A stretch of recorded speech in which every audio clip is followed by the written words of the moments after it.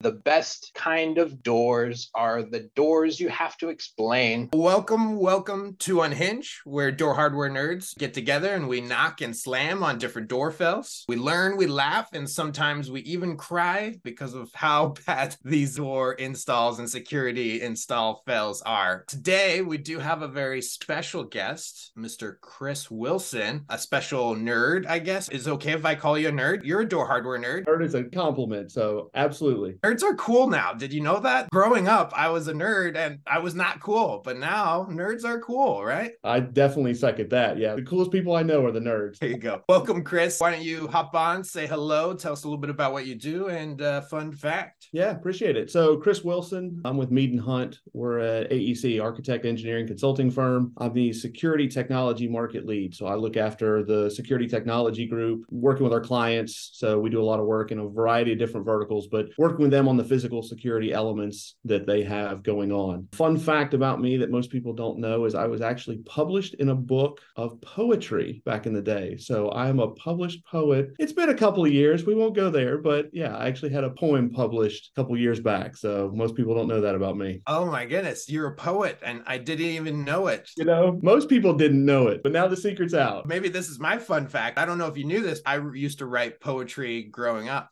In high school, I took a creative writing class and like fell in love with it. And I thought it was really cool. And I thought it would get me girls in high school, like writing poetry. It didn't work. I was like, we could have like a spoken word session at one of the events coming up. I see this in our future. Yeah, there you go. That's awesome, Chris. I had no idea. Send me a copy or send me where it's published. I'll support. I'll download that. Awesome. Thank you. Do you have a favorite poet? Over the years, I was always a Robert Frost fan. So it's just kind of an oldie but a goodie. I've gotten away from poetry over the years, but for a couple of years there, yeah, it was a good creative outlet to have. So it was fun. Yeah, I'm an Emerson fan. No big deal. I'm so glad you're on the show, Chris. Thank you for joining us. And I'm so glad that I know that you're a professional poet. If you're published, that's professional. I think so. I don't think there's any poetry Olympics coming up soon. So published is the top bar that we're going for. We went to security after that. There's nowhere else for me to go. Awesome. Well, thanks again for joining us. Mia, you want to hop on and say hello? Yeah. Hello. Episode 28. Can you believe it? 28. Yeah, it's crazy. This little channel that we started. So yes, welcome to this episode. My fun fact is less fun than Chris's. I have a degree in engineering and I have worked here, obviously, and at another company, and I do not have a patent. I'm like one of the only engineers here that does not have a patent. So I don't know what that says about me, but yeah, it's the opposite of what Chris has going on. Published poet, unpatented engineer. The other engineers don't have a channel, so there you go. Sure. Straight on. We'll go with that. Hardware nerds. What? Patent door hardware nerds. Yeah. Maybe trademark. Wow. You need to be the friend. I'm just kidding. Lock that down. Yeah. Okay. So for those who don't know how Unhinged works, I will share my screen with a different door fill install on here. Chris, with your background in security and integration and consulting, I spun the pictures a little bit more your way. So don't worry, it's going to be right up your alley. And I feel like you could even keep up with the best of dorks and nerds on the hardware side of things as well. So I will share my screen. We'll all knock and slam on it. Then we'll give it a knocking score. 1 being not too knocking bad and 10 being pretty knocking bad. Let's get Chris's company in there to help fix this, right? Like, let's make this right. Let's call the AHJ. Let's make it happen. How does that sound? Are you ready? We're never ready. Oh my gosh. Those geese get like angry. Like they will come at you and they are not light about it. Yeah. Especially if they're nesting in this area. Like if they have a nest there, they're very protective and they will die like trying to attack you.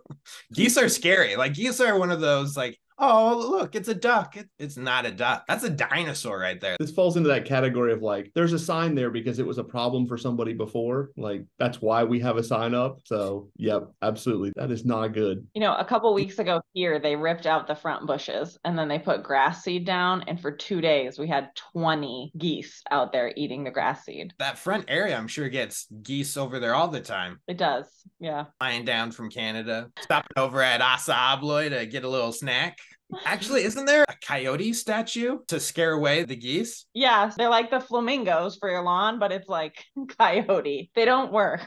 Yeah, no, I was gonna say like there was like geese right next to it last time I was there. Yeah. The geese are hanging out like, hey, look, we got a friend. Check this guy out. Well, at least it's a glass door and we can see through that the goose is there, right? At least it's not a metal door where we can't see what's going on out there. We just get surprise goose attack on the way out. You can see your attacker right there. So you know that you can be prepared to have a fight here. Exactly.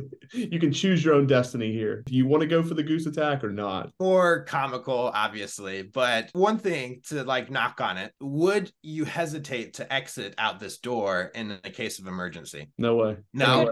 I'm going out. I think it depends on where the other door is located. Yeah, this seems like a main entrance out to the parking lot or a used entrance or exit. I don't have any context of if it's on the path of egress or anything, but I'm assuming it's a main entrance because of all the cars right there. Yep. Yeah, my thought is like if it's a vestibule and right on the other side of the vestibule is a door, maybe in an emergency, I would go that way. Depends on if I'm the first one coming out. In case of an emergency, send another coworker out this door first. Usually the first one out in the emergency, but no, this time, like have a little what do they call it, meat shield in front of you. Exactly.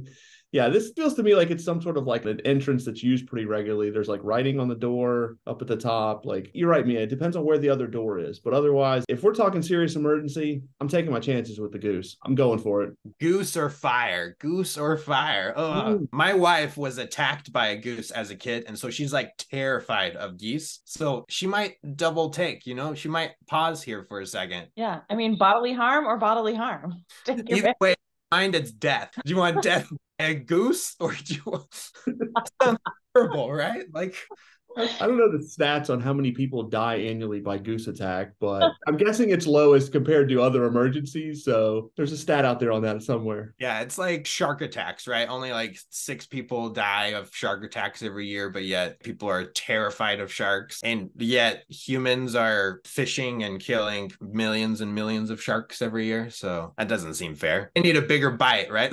Exactly. I saw a stat one time that said that more people are killed annually by donkeys than plane crashes. And I was like, it's an interesting comparison. So I don't know where goose to fire plays into donkey versus plane crash, but it's in there somewhere. Okay, I don't even know if we can give this a knocking score. You guys want to give it a knocking score? I thought it was kind of funny. It's a 1. Yeah, I think it's a 1. I would say as a consultant, I get this is a problem, but we probably should do something about this, right? Like there's probably a deterrent, like noisemaker or something that would deter the goose away so that we don't have this problem and we could take the sign down for aesthetic reasons, but at least they put the sign up. I'd go with a 1. Yeah, I'm with you. It's probably affecting the user experience of the building, but like I'm sure these people aren't that inconvenienced by a goose. I would understand like, oh, okay, I get it. Like I don't want to be bothering this goose nest or something like that, but I'm with you. Like there's probably something you could do to, safely remove the goose from the area. Agreed. And I'm not that afraid of geese, so I'm fine with it. If my wife was giving a score, she'd give this a 10, automatic 10 for sure. Pretty bad.